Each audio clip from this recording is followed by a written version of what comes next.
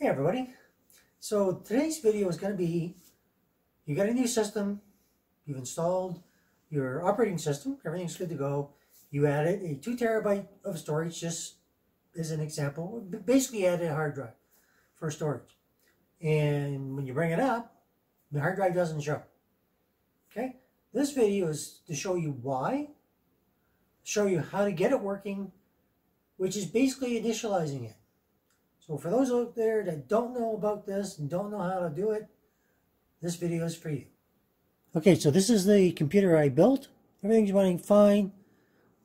Now we're going to have a look at what is showing on the monitor. So we're on our monitor.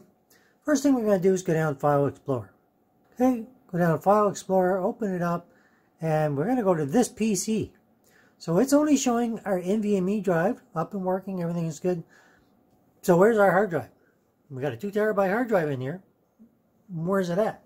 So we're going to go right click on where it says this PC. Yours might be different. It might be up here and it might just say manage. If it is, click on it and it's going to open up. So in this case, I'm going to right click on this PC. I'm going to go down to where it says manage.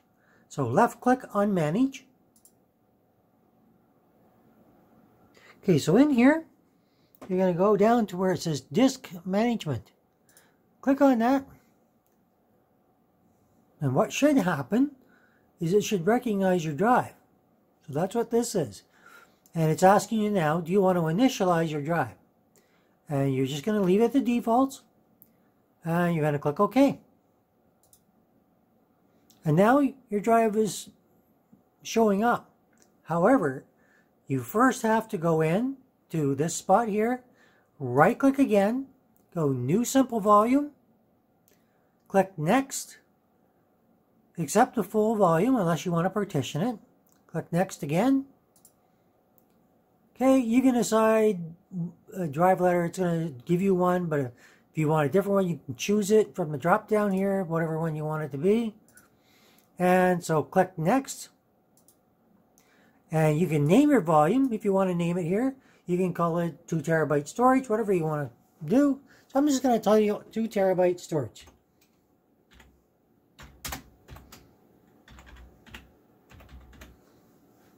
All right. It's going to say it's going to do a quick format, which is fine. Click next. And click finish. It's doing a quick formatting.